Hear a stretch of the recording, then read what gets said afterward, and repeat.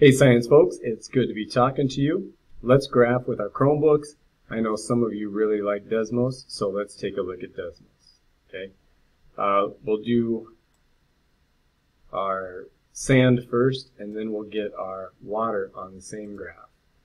Okay, now a lot of times with Desmos, I see students, please tell me I'm going to have this.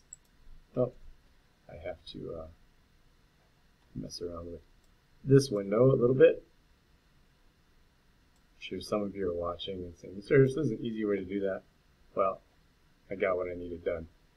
I've seen some people graph with Desmos and they put in the points, so 0, 22.8, and I think they get a point on the graph, whatever. I'm not going to mess with that. I'm going to hit this plus and I'm going to choose table. Alright, so 0, 1, 2, and actually it knows what I want to do, so I'm just going to hit enter, and it's going to go all the way down to 16. Okay, now I've got to enter in these numbers, so I'm going to do the first 3.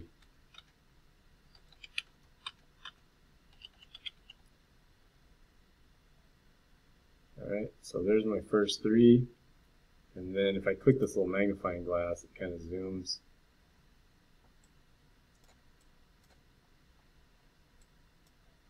I thought it zoomed automatically to like the scale I need. Okay, there we go. So I've got 3 points there. Awesome. Then I can just fill in the rest, and I'd be able to see the shape of my graph.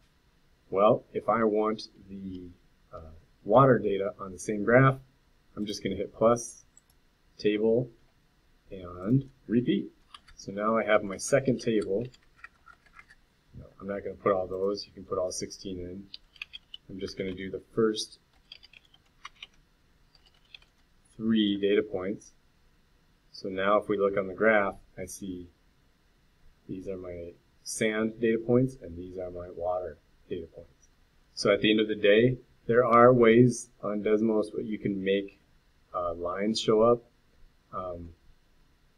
If you click this and then click that, you can put a line on it. Okay. So, oops, I just deleted it. Okay, so I just put a line on that one. So you can do that. But with Desmos, you kind of have to know how. So that's one thing I don't like about Desmos, is it's kind of exclusionary because you have to know how to do these things. But I mean, I guess that has to do with all websites. But Quick Graph, from my other video, it's a little more intuitive. Like, you don't need to know how to do what I just did to get something on your graph. There are ways to label the graph, but if you just want to label in your packet, you can. The labels in Desmos are not as pretty, in my opinion. The words are kind of scrunched off into the corner. You can try it. Let me know if you want to try it, and I can show you where to go. I'm just going to click done. If I enter in all my other data, then I'll end up, it'll build that graph more and more. Okay. So if you want to do Desmos, go ahead and do Desmos, and let me know if you have any questions building your graph. Let's get away from graphing by hand.